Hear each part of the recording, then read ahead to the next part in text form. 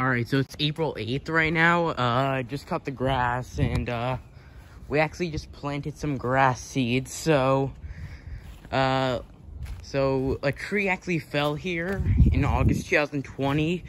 On October 2nd, we originally planted some grass seed.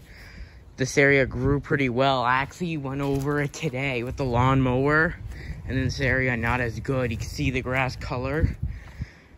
Still went over it, but we just replanted it, so I just want to make a video, and then by a few days you should see some of the new grass. And then we also did some areas in October, but not areas like this or some like little areas over here. I don't think we did, like all these little dirt areas we didn't really do in October.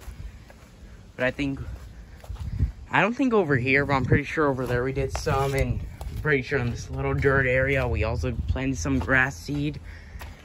But I also think in this area I also planted some grass seed in October.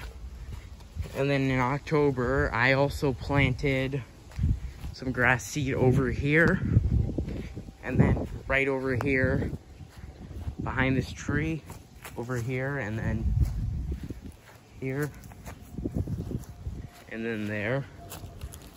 This is actually from a second tree that fell in August 2020.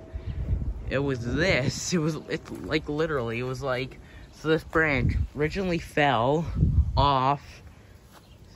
over here like a new tree, then fell over here, then while cutting it, fell over there, then cutting it over some more, it fell all the way to over here before we pulled it down with the rope. And yeah, this is just like some yard update, April 8th.